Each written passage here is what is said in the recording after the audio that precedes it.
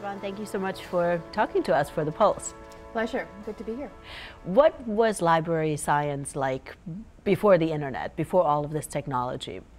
So as far as I can tell you, because I came to librarianship actually quite late in my career, but it was very much focused on the books and how it is you related the information in the books. And when you went into a library, you were you had to go to if you didn't go to the library, you had to go to the card catalog. And the card catalog, of course, was based on, alphabetized. And then once you went in, you would typically find your title, typically by author. And then once the author, you would then find the many titles by that author, and then sort of lift your card and go take that Dewey classification if it was a nonfiction title, and go to the shelves and browse the shelves and find what you were looking for. So that is still very much what it is you still do, but only there's no such thing as a card catalog anymore. But librarianship as a career still uses the nomenclature of the Dewey classification. So that still rests as a sort of cataloging system for the material as they come into the library. So that's still the sort of backbone of what it is and how it is we retrieve material for the customer.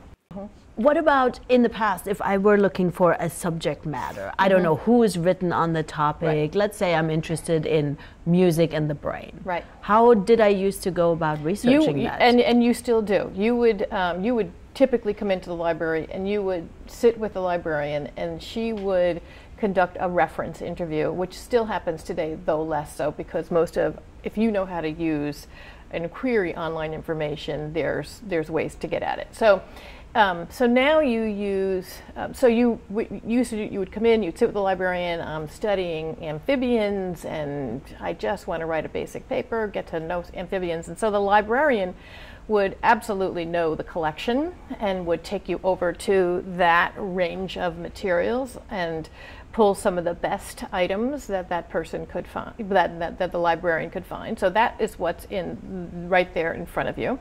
And then once the records were digitized and online, the librarian could begin pulling up online records for you to read about as well. And we still have quite a bit of electronic material. So now what will happen is that we will bring you to almost electronic materials first, because most of our reference materials are online. We still have some tactile materials, but the bulk of the material has been digitized and are online.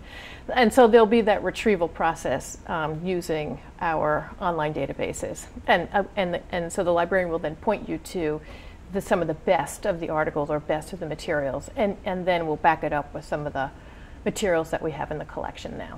With everybody doing their research and searches online, are we losing anything in the process? Is it a more superficial search? Yeah, it's a big concern for an information-based profession like librarianship. So what you need to be careful, and probably some of the most interestingly challenging areas are naturally going to be health information. So not that this is a terrible thing, but it's not the best thing. So when you come in and you want to query a pain in your left arm, and so what will happen is that you'll get some initial databases that are typically forwarded by drug companies. So you're not going to, and then there's a promotion for their product. And you want to be very careful about databases like that. So typically when you're searching, and for librarians, we know some of the best are the National Institute of Medicine and the National Institutes of Health, and some of the more what we consider very primary and important, well-done databases and websites. So we put together, typically we're searching for some of the best information to make sure that our constituents are actually looking at good information. So there's lots and lots of information, billions of terabytes of information, but it's that piece that's what's good information versus not good information. And that's the thing where the profession is actually engaging on a much more significant way about still creating those sort of bibliographic profiles of what constitutes good information in particular areas. And so when I'm searching online, I can't be sure how the information was curated for me. Well, you can, because there always has to be citations on anything that you're going to look at. You want to look at the citations. And so Wikipedia, which everybody loves Wikipedia, and Wikipedia is fine, but what you want to do is look at the citations at the bottom of the Wikipedia file and just sort of dig deeper and understand who is filing this and what are the sites that they're using, and going into those sites and keep digging that way.